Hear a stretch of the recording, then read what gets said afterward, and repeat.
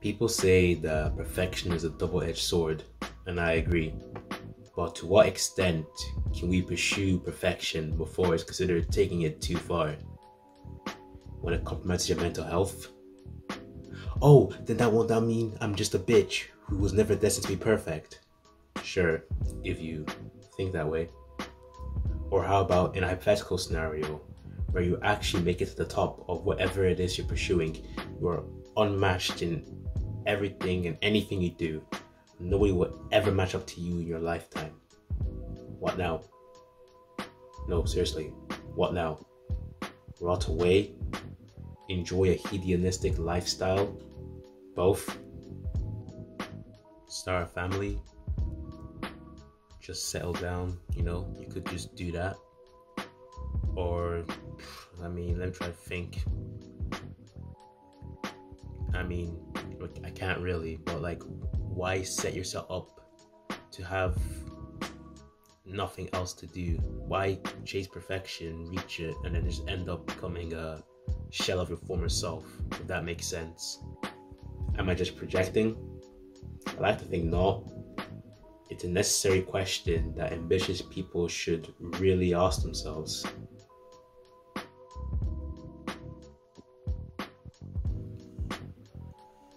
Why do we seek perfection? There are undoubtedly a variety of reasons for this. One particular reason that most of us probably don't want to admit due to supposedly being better than this is that we want to be viewed as the best, which is typically correlated with money, success, fame, better mating choices, etc. etc. I guess you could say it's a materialistic form of perfection based off that list, which I don't think there's necessarily anything wrong with, to be honest. But it is what it is. There's another group of people who I believe seek perfection without realizing it and are just pursuing it, whatever it is they are doing, for the fun of it. To be honest, I wouldn't even call that seeking perfection. I define that as knowing no limits. Going back to that first reason, people can go to extreme lengths to create a beautiful painting of themselves as perfect when in reality they aren't and never will be. To be honest, I personally believe that a lot of the beauty that we wish to paint ourselves in comes from struggle through life. Take that as you will. I came to this conclusion upon looking back upon my relatively short life in which I've had to endure struggle and most likely will continue to do so for the remainder of my life. That forced me to mature at a very young age, as I imagine is the case for a lot of you viewing this video, so I'd like to think that I'm not talking out my ass. It's very possible that my opinion on this may change, but regardless, I intend to dedicate a full video to this topic, so stay tuned and just think about it for now. As potential food for thought, whilst you think about it, think about why do you think there's such a massive grind/hustle culture? They're in love with putting in the work, which can be seen as a form of suffering, if you want to put it that way.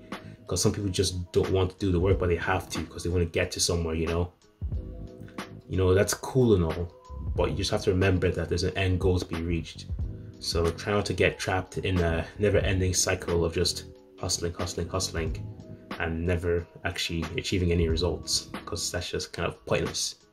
But back to my main point, this perfect painting that we try to paint of ourselves just ends up becoming something dark and twisted underneath the canvas through things such as trauma or mental health issues and other personal issues, This actually leads me on to my next point in regards to a particular quote, which is commonly said nowadays that might be doing more damage than good, in my opinion, depending on how the person interprets it.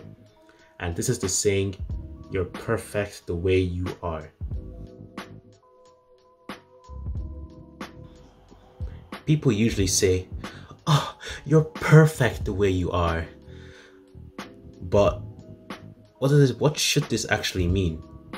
If we're talking in terms of what makes us unique or distinct as individuals, which are our appearances, skin color, hair type, type 4C gang, size of our nose, ears, our teeth formation, culture, our interests, which may be seen as unusual or interesting to others, positive personality traits such as kindness and optimism and empathy, then yes, I definitely agree with this statement. In reality though, whenever this is said, they usually think that every single thing about them is absolutely perfect and that they don't need to change. Now, I have a problem with this because if the person is actually a shitty person and you're just there gassing them up, telling them that they're perfect and all that, the hell are you doing? You're meant to be holding them accountable, not feeding their ego with shit. You're not helping them in the long run. You're contributing to them holding themselves back. But I digress. I mean, this is literally the main reason I made this in the first place, just to mainly address this point because it just kind of irritated me. So yeah, I'm just literally nitpicking. But you know what? I'll give you another reason to think about. No one can be perfect. Not even me. Shocker. Not even fictional characters are perfect. Otherwise, we just get bored of the story really quickly. There needs to be some sort of struggle. Notice I'm saying struggle again. In order for us to be, tuned in and actually, keep watching or keep reading or however how we decide to consume it. Furthermore, we just all have flaws. There's always something to be improved on. This actually reminds me of an anime I watched a couple of years back called Katanagatari, where the sister of the main character had the ability to basically imitate any ability she saw once, and she saw it a second time, she would just literally just master it. So she's just basically this overpowered martial artist who could just body anyone.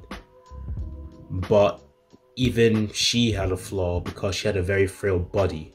So there was nothing that she could really do about that. But like I said, I digress. I'm sure you can think of many more examples as well. And if you can't, then go search for it. It's not like you have anything better to do if you're watching this. You know what I mean? Anyway, let's talk a little bit about confronting the self. This rant is also partially inspired by my own experiences over the past decade or so. I was so tunnel visioned in becoming successful to provide for my family, and I still am, to be honest, that I chased perfection, which isn't all bad, like I mentioned earlier. But where it became really bad was when I started to also view myself as some sort of, perfect human being or demigod.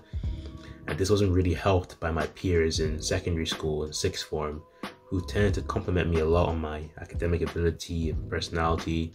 This made me real fucking big-headed, I won't lie to you. And so whenever I receive criticism, or I feel I didn't do anything right, or I feel I didn't do something right, or even had someone disagree with me, even for a valid reason, I was heated. I'd lash out, swear up and down, get violent, and just be downright depressed for days on end. It was mad. It also led to me developing a very big ego when it came to asking for help, whether it was to do with academic work or personal issues. I was too damn proud to ask for help because I believed myself to be perfect enough to body any problems that came my way. I'm a big man, and it was unbecoming. I also saw it as very unbecoming of the man whose ability was praised by his peers to ask for help for things as simple as clarification on a school problem. What can I say? At the end of this, don't be too prideful to ask for help, or you end up paying for it in the long run.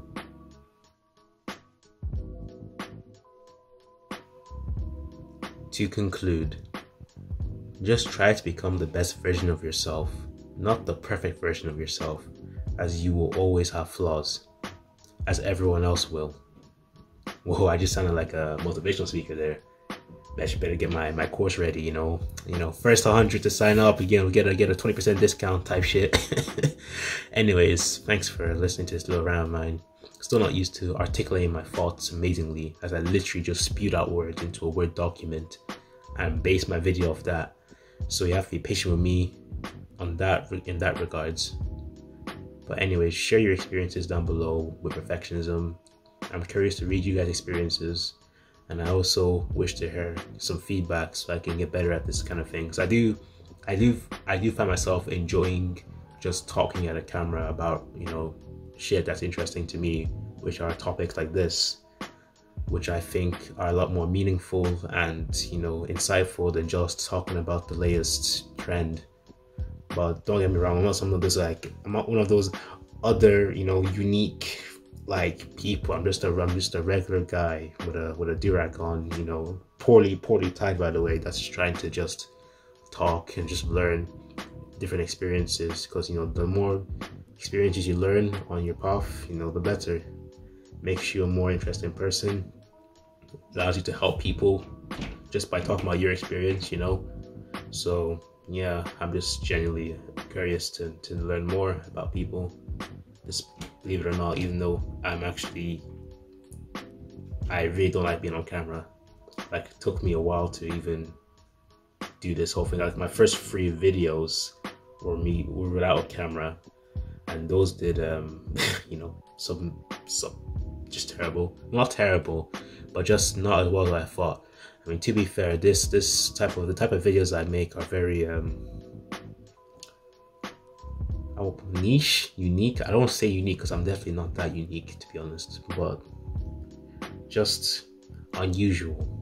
That might be the better word, unusual. So they're not bound to get a lot of views, but I do know that those who watch will hopefully find some value in it and will continue to stay tuned in, because I have like 25 video ideas, but it just require a crap ton of editing and shit to do, and watching a lot of movies and animes to make the videos in. So, but that's just all in the future, innit? But yeah, until next time, thank you.